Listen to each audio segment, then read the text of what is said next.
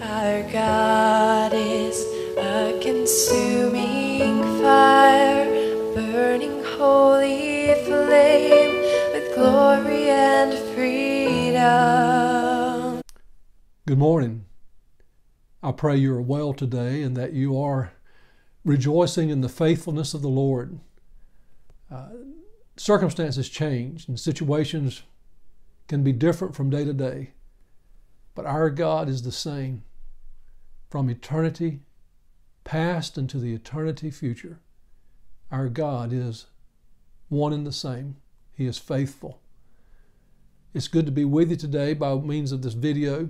I hope you are being able to benefit, to enjoy, and to glean from God's Word as Pastor Robert and I seek to keep giving you the Word, even though it is in a virtual way. A couple of things I'd mention to you before we have prayer.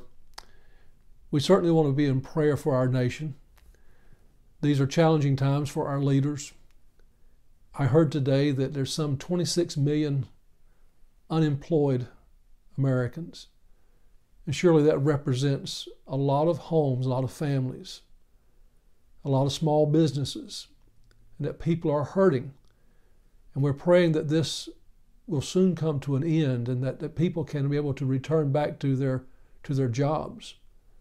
And so I urge you to pray that with the mercy of the Lord, that there would be wisdom for our state and national leaders. And that while there will be times where it'll be probably very frightening to think about, but the courage to take the next step. And so pray that our governor will indeed have the courage to make the right decisions at the right time. And then too, I want to thank you very much for your prayers on behalf of a young man that I have told you about by our group email. Little fella, Kendall Huffman, is a 14-year-old who tragically, accidentally was shot just a few days ago. And yet, amazingly, the Lord has blessed and some very good progress has been made. Still challenges, still need for your prayers.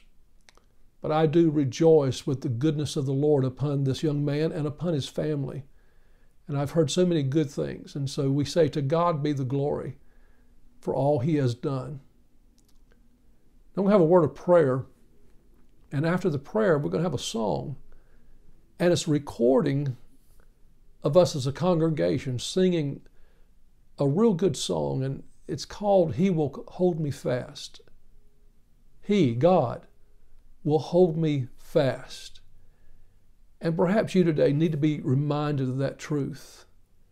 Jesus spoke about being in his hand and in the Father's hand, and that no one can take you out of the hand of the Father. Romans chapter 8 tells us there's nothing that can separate us from the love of God in Christ Jesus. God will hold you fast. You're one of his children. You know Jesus Christ is your personal Lord and Savior. You can count on it. He'll hold you fast. Now, you may be going through something very difficult right now, but God will not forsake you and God will not forget you. So as the words come on the screen, read those words as it is sung to you and just worship the Lord with gratitude of that biblical truth. He will hold me fast. Now let's pray. Our Father in heaven, we thank you indeed that goodness and mercy follows us all the days of our lives. We thank you that even though heaven and earth will pass away, your word will remain. And we bless you that from generation to generation, you are the same yesterday, today, and forever. Help us, Lord, in our weakness. The psalmist said, you remember our frame, that we're made of dust. And so, Lord, help us.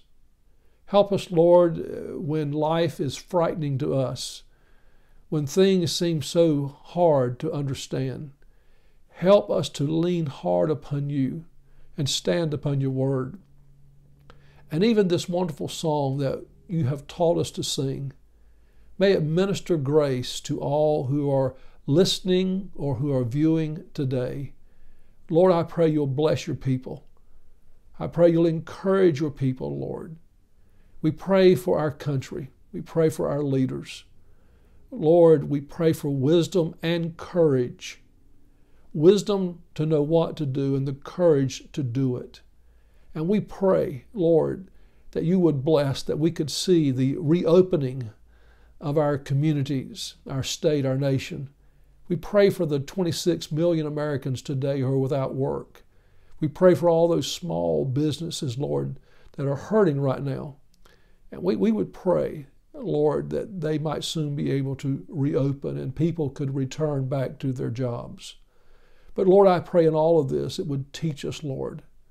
May we not return to the people we were, but may we instead, dear Lord, turn from how we were and turn to you, our God, in repentance and in faith.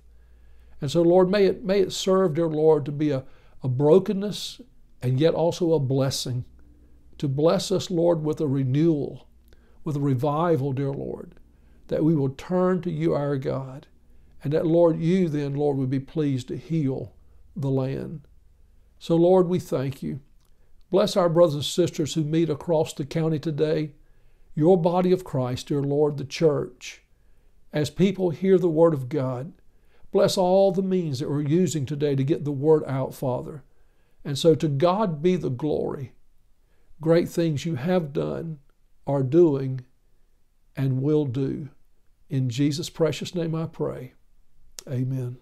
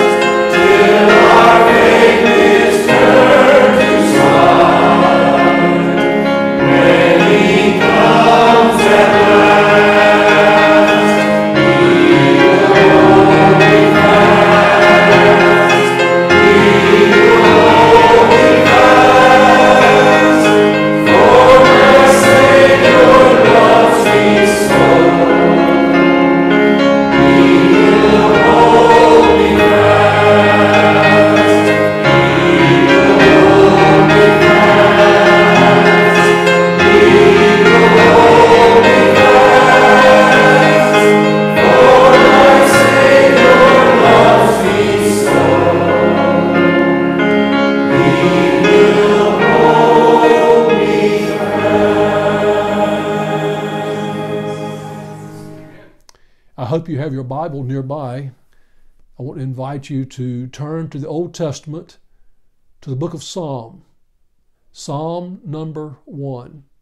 And in just a little bit, we will read that psalm. You know, as we are considering the situation that we are in, yea, the whole world is in, but in particular, as I think about our own nation, I've made two observations about our current circumstances. One, it is interesting to see how that we Americans can do without things that heretofore have been treated as almost indispensable. For instance, our social life is practically non-existent. But that's not all bad, is it? Families are spending more time together, and that's a good thing. But the second observation I have made is something that I find even more interesting, and perhaps you have picked up on it also. In the midst of this COVID-19 pandemic, we are witnessing the acceptance of boundaries, of limitations and restrictions by a society that has to a great extent rejected the notion of boundaries and restrictions and limitations. For instance, you go in a store and the floor is marked where you're to stand while waiting to check out. Or Sophie and I, we were in a store not too long ago, and they had their aisles marked with one-way signs. In other words, you were just to go down that aisle one way. I took my wife to the doctor, and probably some of you have had this experience as well. And that is, when we arrived, she went to the door. One of the staff met her at the door, gave her instructions. She came back to the vehicle, sat with me until someone came outside and summoned her to come inside of the office. She recently did an appointment with her doctor over the phone. It was strictly a conversation. And then if you're banking, if you're not banking online, you're banking in line, going through the drive-through. And so in just a matter of weeks, social distancing has become not only a household term, but an unquestioned and accepted way of life. I mean, it has permeated us as a people in our thinking and our actions. We just naturally now keep our distance. I recently took my truck to a dealership for service. And when I went into the waiting area, they didn't have any markings, any kind of indications of where to sit, but the people just had naturally scattered. And this man or this couple would be sitting here, and then there would be a space before someone else would be seated. And so I had to look around to find me a place to sit. And so I went to the far end, and I saw what I thought to be a noticeable gap, and that I judged to be 6 feet plus. And so I took my seat, and immediately the person nearest to me, a lady, she gathered up her things and moved. So apparently our judging of distance differed, and I felt bad about that, but I thought we were far enough apart. But it's so ingrained in us already of these boundaries and these limitations. And so while it's a general practice now that in fact some 26 million Americans are currently unemployed, and it's all because of an enforcement of boundaries, limitations. And so I ask you, isn't it ironic that a society that is so boundary conscious, at the same time, to a great degree, has cast off all moral restraints, and yet so willingly practices social distancing? For instance, where are the boundaries today of marriage and sexual relations in our society? Hard to see, isn't it? Hard to find, hard to detect.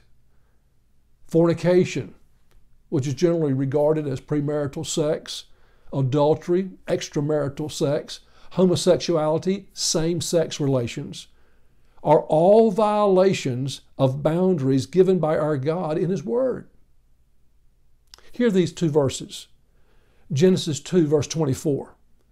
Therefore a man shall leave his father and mother and be joined to his wife, and they shall become one flesh.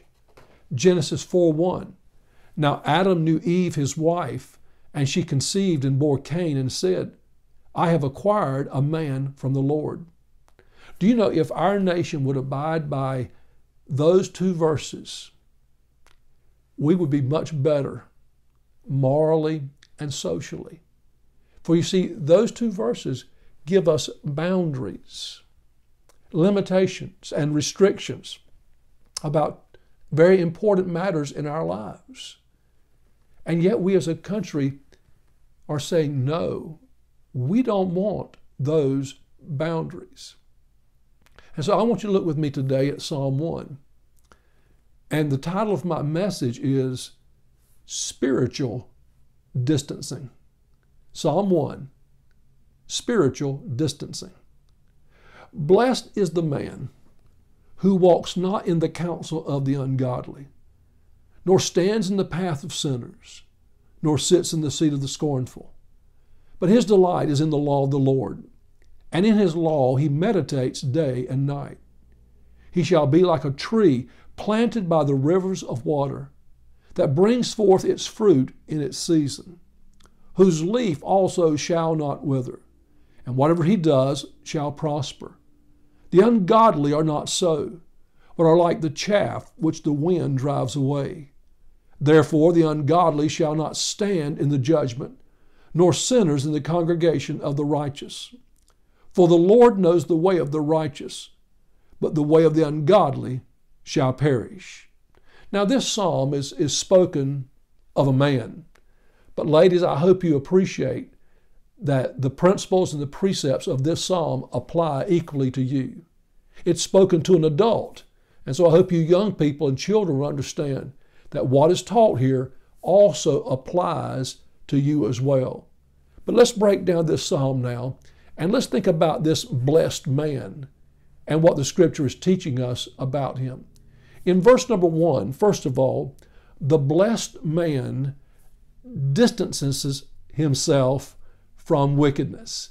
He distances himself from wickedness. Blessed is the man who walks not in the counsel of the ungodly, nor stands in the path of sinners, nor sits in the seat of the scornful.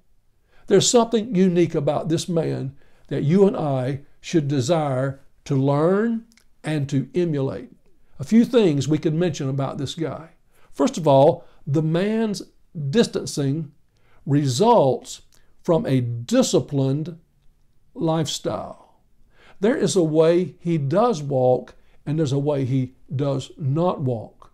Where does he walk? Where does he stand? And where does he sit? You see, it's just not anywhere. He's not careless about this. He's disciplined about his life.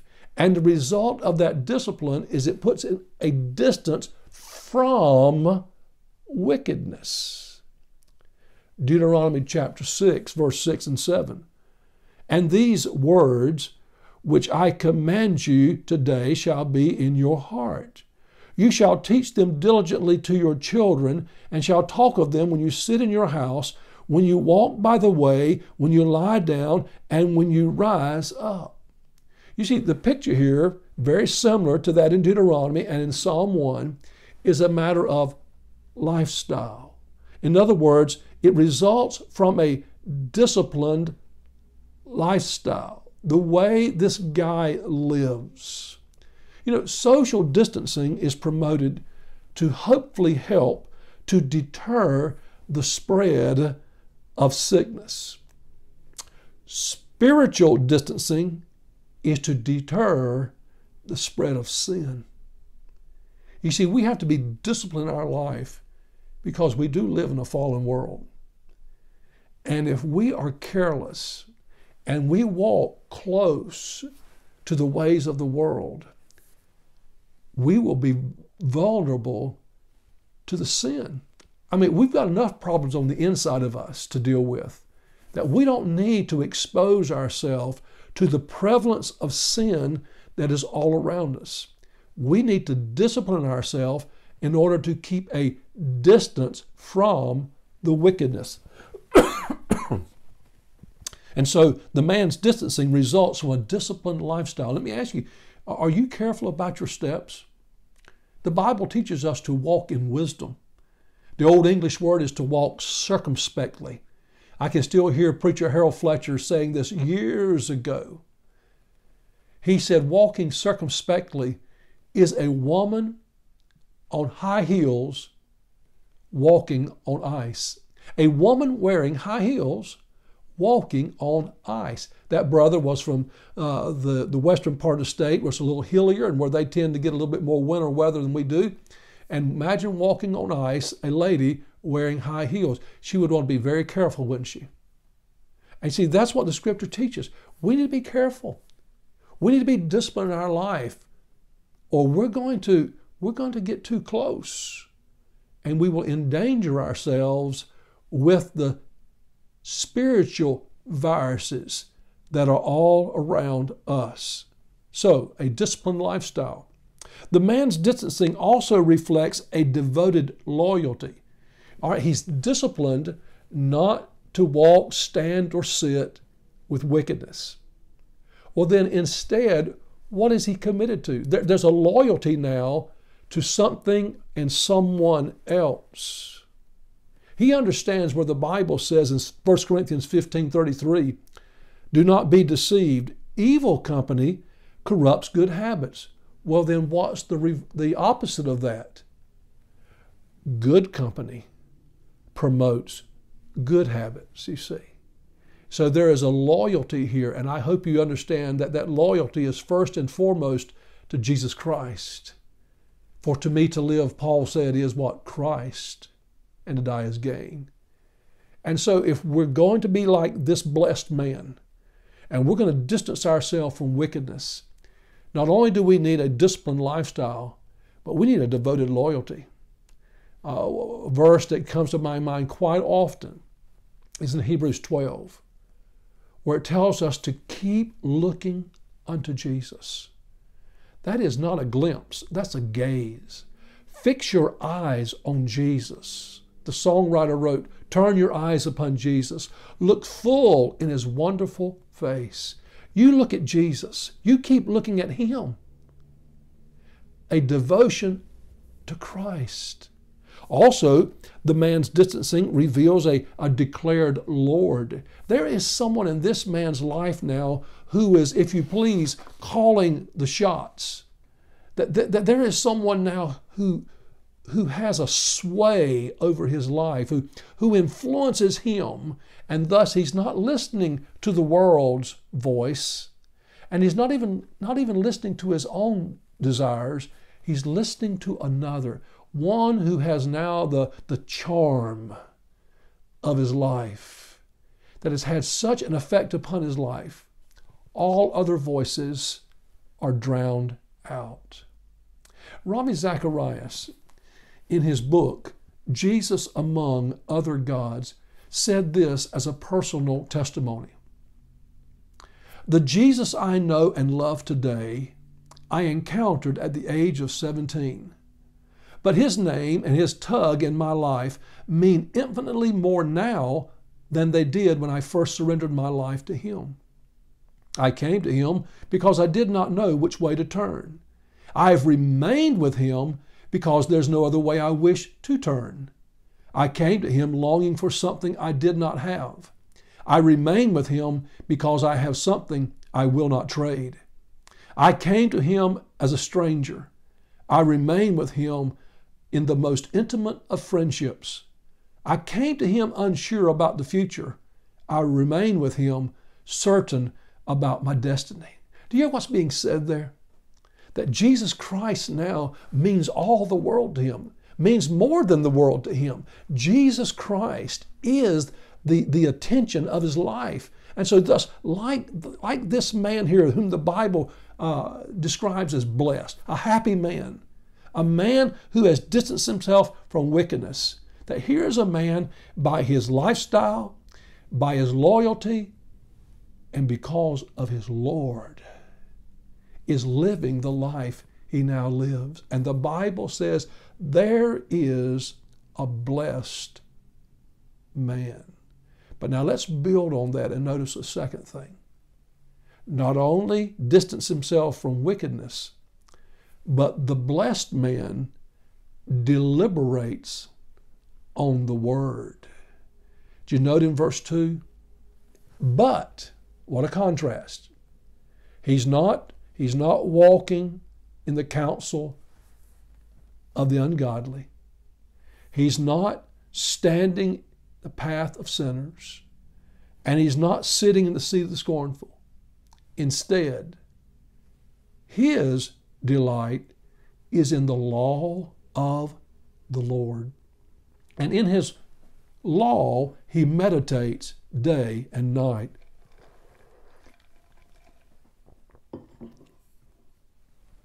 Think about what this says now about this man. This unique individual that the Bible says is blessed. Three things I could conclude from this statement here in verse number 2. That for this guy, it's a matter of the heart.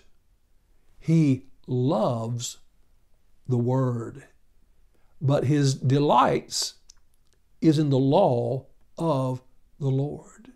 In other words, the attractions of the world, which are really distractions from the Lord, are withstood and rejected because of his preference for the Word of God. His delight is in the law of the Lord. You know, when you have fed yourself properly, then the dainties that the world would try to dangle before you to come and feast upon will not attract you. When you're full of the good things of the Lord, you will not have as strong of a temptation for the things of the world. Feed yourself on the Word of God.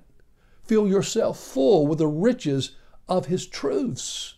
So the world, when it tries to dangle its diets before you and wants you to come and participate in those things, instead say, no, I am full already. I'm not hungry for that. I have fed my appetite with the Word of God. It's a matter of the heart. He loves the Word. It's also a matter of the head in that he learns the Word. See what he said? And in his law he meditates day and night. Well, meditate, what's that mean? He's thinking about it.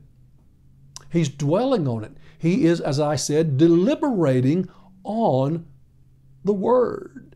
Now, what happens? What are the consequences when we faithfully meditate on the Word of God? Now obviously that requires reading the Scriptures, but then reflecting upon the Scriptures, recalling, thinking, pondering the Word of God.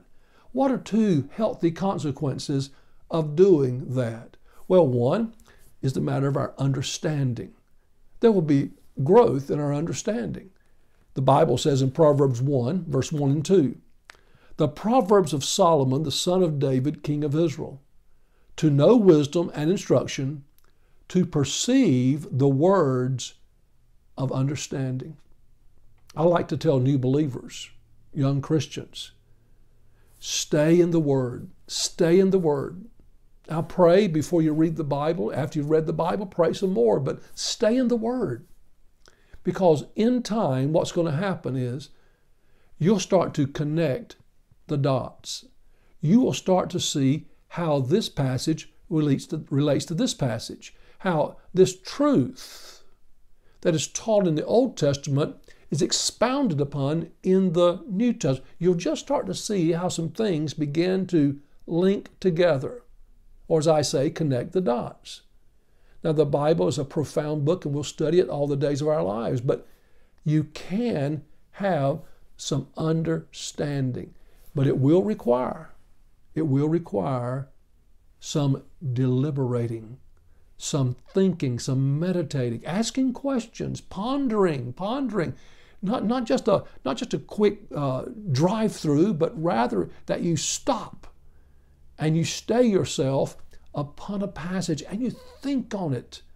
As you perhaps have heard said, that the word meditate here is what the old cow does. It regurgitates and it once again chews the cud. That's what you're doing in the Bible. You're chewing that scripture, and there's so many juices of rich truth in the Bible that if you barely just barely sample it, you're not going to appreciate what it's saying. Because the more you go to a passage, there's more truth. Don't think because you studied something, I've got that one all covered, I'm through there, I can move on to others. Well, you might move on to others, but you didn't get it all. Because the Bible is a living word. And there are many wonderful nuggets of truth in a passage. And so you want to give time to it and think on it, dwell on it, and see all the rich things God will give you from that passage. So there's understanding. The second consequence is the matter of faith. Now the Bible says in Romans 10:17, so then faith comes by hearing, and hearing by the Word of God. You see, what happened initially also happens continually. Initially, there was a time when you heard the Word of God. Maybe it was a sermon, maybe you were at a church service, or whatever might have been the situation, of somehow or another you were exposed to the Word of God. And it might not have been that first time, but at some point, the Word that was given to you sponsored faith. And what you had previously disbelieved, you repented and believed. You received that truth. And do you know the same thing is still happening even as a Christian? That faith comes by hearing the Word of God. And he says, you see how important it is then to dwell on it, to deliberate, to meditate on the Word of God? What you're doing is you're affording yourself the opportunity of being exposed to truths that once they get in you, they serve to sponsor faith, and it causes faith to rise to the surface. A truth, and you embrace it. And that faith then is developed in your life. Are you robbing yourself? Is your faith in the condition it's in because you have basically starved your faith? You have not fed it with the Word of God? Are you finding yourself struggling over things that once you really believed and embraced, but now there's a question mark because you've left out the nourishment of your faith. You're not going to the Word of God, and your faith is very weak and anemic. Friend, let me encourage you. You need a steady diet of God's Word. But not just to read it, but then to reflect on it. Think over it. Mull it over in your mind and think through it. Have time to meditate on it. We're such a rush society today. We're the drive-through. I mean, we're all this instant things today. We're the microwave age. We want it now. Well, there are things God will teach you in this blessed Word. But you have to be able to wait upon the Lord and exercise the discipline of your mind to think on these things. And so it's a matter of the heart. He loves the Word. It's a matter of the head. He learns the Word. But there's another thing, and I use other scripture to support this now, but it's also a matter of habit. And that is that he lives the Word. Now, habit's a good word because not only are there bad habits, there are good habits. And obedience is a good habit, right? It should be a lifestyle. It'd be something that we practice, that we should do on a regular basis, and that is be obedient. Joshua 1:8 is very similar to Psalm 1, verse 2. It just has more in it than Psalm 1, verse 2 has. It says, this book of the law shall not depart from your mouth, but you shall meditate in it day and night. Now that's pretty much what Psalm 1:2 says. But then Joshua 1:8 goes on to say that you may observe to do according to all that is written in it. For then you will make your way prosperous, and then you will have good success. Now, it's important to love the Word. It's important to learn the Word. But it's just as important also that we live the Word. God is not interested in just loading us up with information about the Bible. What we learn, we're learning to live. That is, we apply it in our lives. And so here is the nature of a blessed man.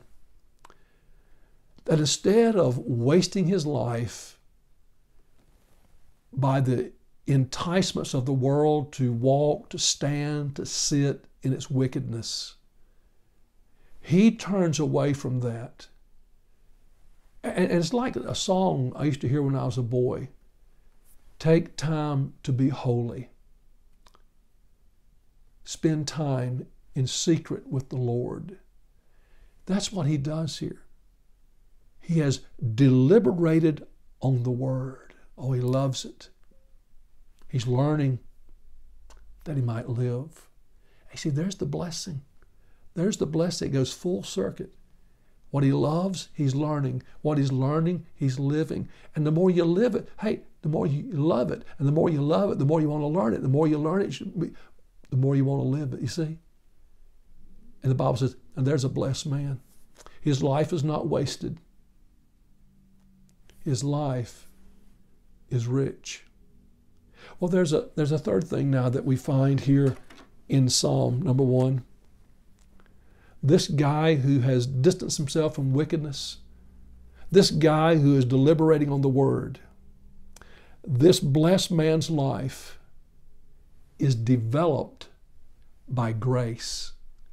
You see, in verse 3, there are some things told about this guy that speak of grace. Let's hear that verse again. He shall be like a tree planted by the rivers of water, that brings forth its fruit in its season, whose leaf also shall not wither, and whatever he does shall prosper. There's words of grace right in that verse. Why do I say that? Well, first of all, his life is grace planted. He shall be like a tree planted. Let me ask you, how did the tree get planted by the river? Well, it could have been that an acorn dropped to the ground, where soil and water combined to stimulate germination, that it germinated and then began to grow. Or it could be that someone deliberately went to that spot and set out a seedling there by the river. But there's one thing we know. The tree did not plant itself. And I'm going to tell you, saved people are described in the Scripture as being in Jesus. And friend, you didn't plant yourself in Jesus. It was a matter of grace. It is what God did for you. For instance, the Bible says in 1 Corinthians 12, verse 18, but now God has set the members, each one of them, in the body just as He pleased. You see, this man's life was grace planted. The Bible says he's like a tree. A tree is used to illustrate this man's life. He is like a tree that has been planted. And friend, you need to appreciate the grace of God. When you would have grown up wild, when you would have grown up wicked and rebellious, God's grace reached out to you and has now planted you in Christ. In fact, if you read Paul's epistles, Paul uses a lot of prepositions to describe our relationship to Jesus. That we're in Him, we're of Him, we're by Him, we're through Him, we're for Him. Our relationship with Jesus. And friend, we're in that relationship by grace. Our lives are grace planted. Secondly, though, his life is grace provided. Again, the Scripture says he shall be like a tree planted by the rivers of water. Now, just as that tree did not plant itself, so too the tree did not obtain its needed sources of nourishment. The soil and water were provided by someone else.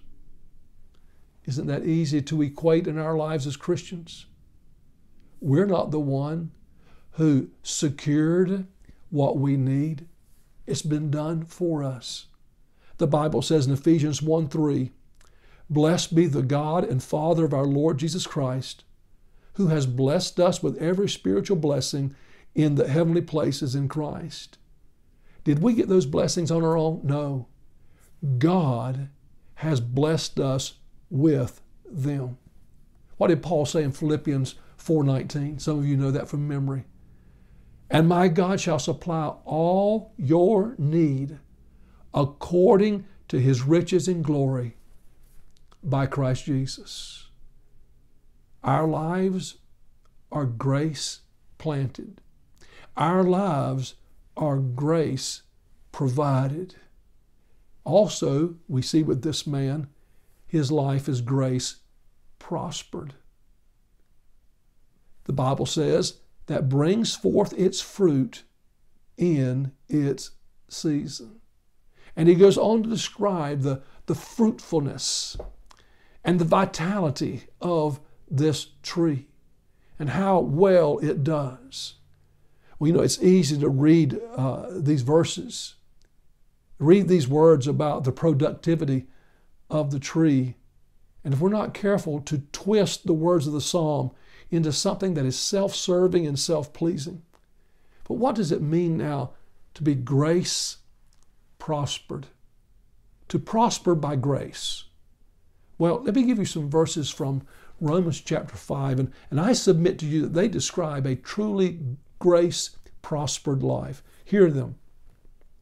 "Therefore, having been justified by faith, we have peace with God through our Lord Jesus Christ, through whom also we have access by faith into this grace in which we stand." You see, grace planted. "And rejoice in hope of the glory of God. And not only that, but we also glory in tribulation, knowing that tribulation produces perseverance, and perseverance character, and character hope. Now hope does not disappoint, because the love of God has been poured out in our hearts by the Holy Spirit who was given to us." I submit that these verses describe a truly grace-prospered life. It is a life that in the midst of and in spite of adversity is flourishing still, and that it's not of itself, but rather by the one who is in us, the Holy Spirit, who has blessed us by lavishing upon our lives the love of God. The Bible says has been poured out, and that is a picture of a very generous gift, has been poured out in our hearts by the Holy Spirit. And so there's a life that is prospering by grace, even in trials, even in great troubles. I was talking with someone this week who's facing a real tough time right now. And while there's pain and while there's some things still to be struggled with and deal with and to work through, to be able to hear in the conversation. And in my mind, I'm thinking, that's grace. That's grace. Grace enabling him to think like that, to talk like that. Grace enabling him in spite of, in the midst of, you see. Because Paul has just told us in Romans chapter 5, tribulation produces perseverance. Perseverance produces character. Character produces hope. What a life. What a blessed life to be able, in the midst of pain, to be able to see beyond and above and more than just the present difficult circumstance. A life that is grace planted, grace provided, and grace prospered. Is there any reason the Bible says that's a blessed man? Well, now there's one other we look at before we conclude. In verse 4, 5, and 6, we see the blessed man's life is distinguished by God. In verse 4, 5, and 6, there is much said about the ungodly, the unsaved, and yet just a brief phrase is stated about the righteous or the saved. And when you read verse 4, 5, and 6, you see the woeful reality of the ungodly, that is the unsaved. He says, the ungodly are not so. What has just previously been said about the grace-blessed life, the ungodly is not so. But they're like the chaff which the wind drives away.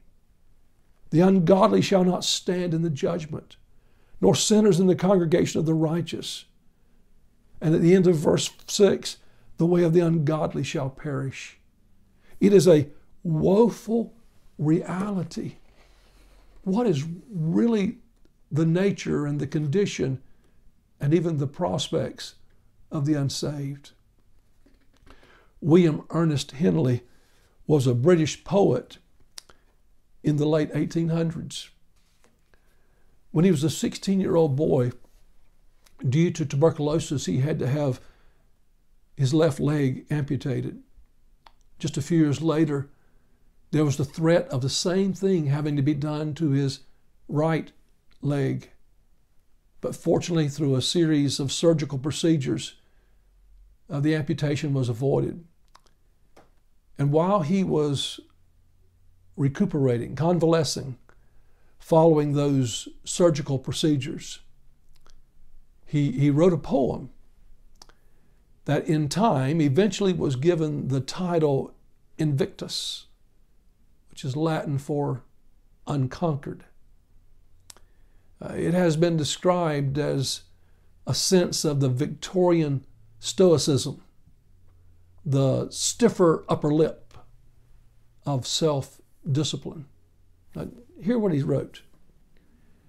He said, "Out of the night that covers me, black as the pit from pole to pole, I thank whatever gods may be for my unconquerable soul. In the fell clutch of circumstance, I have not winced nor cried aloud. Under the bludgeonings of chance, my head is bloody, but unbowed. Beyond this place of wrath and tears looms but the horror of the shade, and yet the menace of the years finds and shall find me unafraid. It matters not how strait the gate, how charged with punishments the scroll. I am the master of my fate. I am the captain of my soul."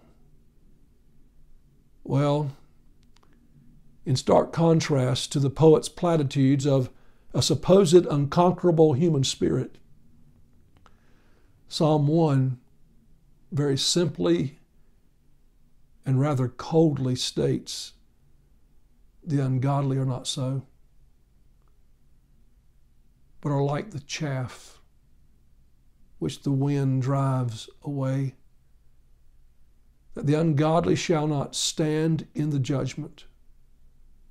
The way of the ungodly shall perish. Now that's God's evaluation of the unsaved, the ungodly. And it will do no good, as much as we might want to think like the poet wrote and have such a high view of ourselves. The truth is that without God, our lives are empty and will be proven at judgment to be meaningless.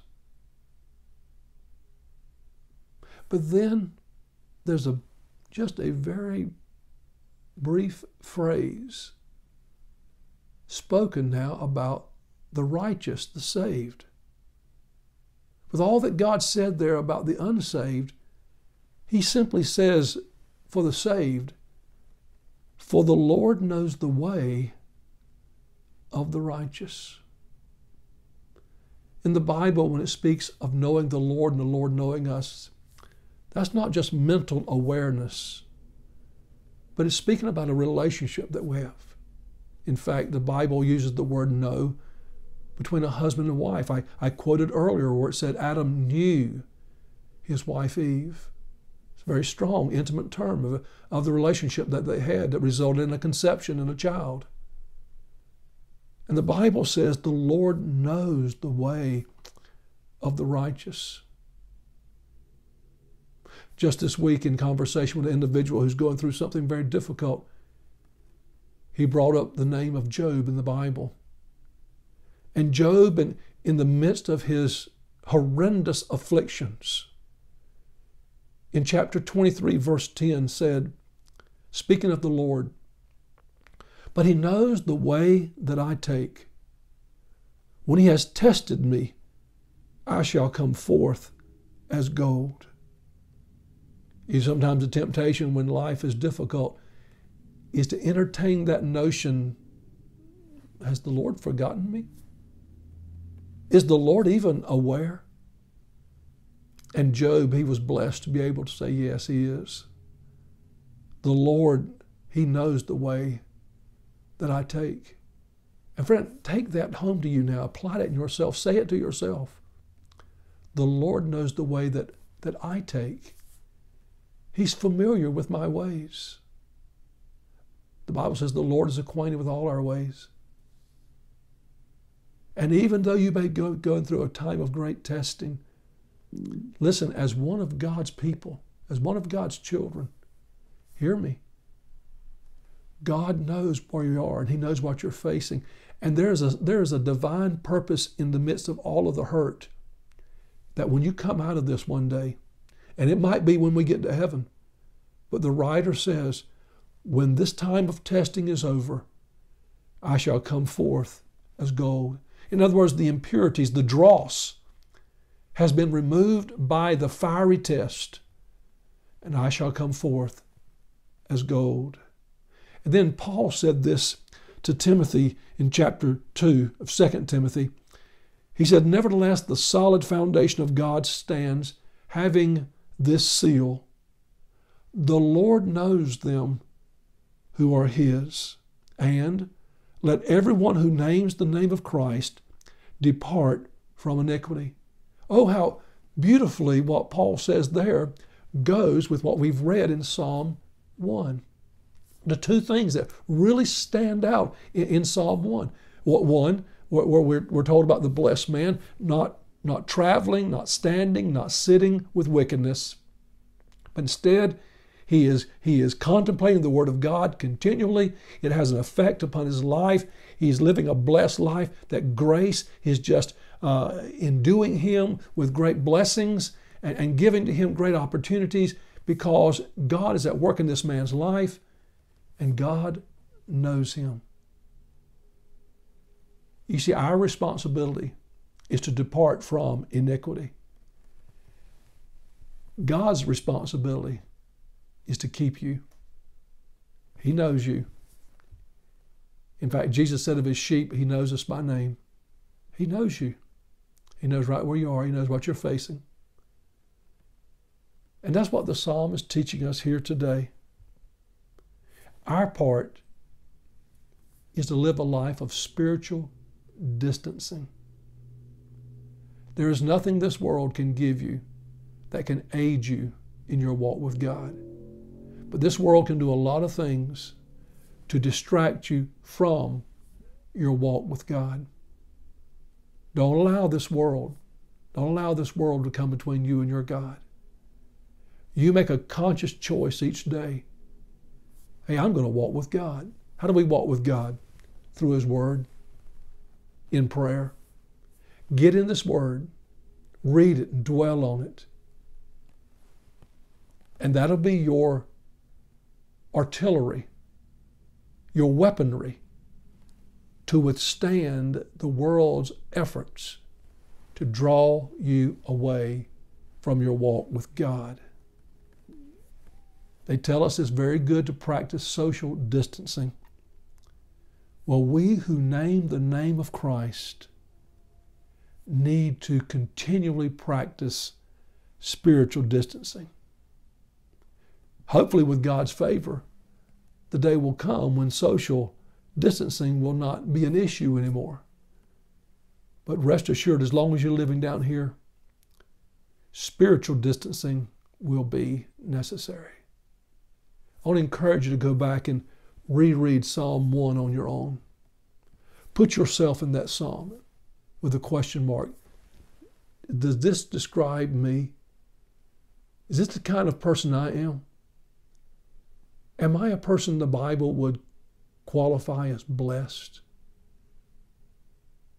And I need to ask myself that same question, because it's serious. Now, we're constantly hearing from our president.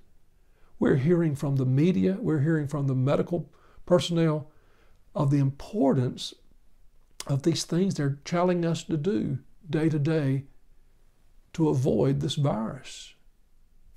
God has taught us in His Word that it's important for us to depart from iniquity. May we be wise and may we be obedient. Let's pray.